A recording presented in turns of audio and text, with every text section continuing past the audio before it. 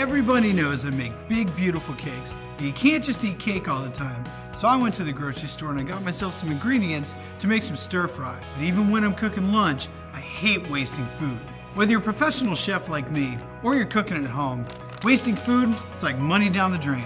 Food waste is a huge problem. 40% of the US food supply is thrown away every year. Imagine all the time, energy, and resources it takes to produce all that food just to have almost half of it thrown away. So what I've been doing is think about how I can use more of the food that I buy.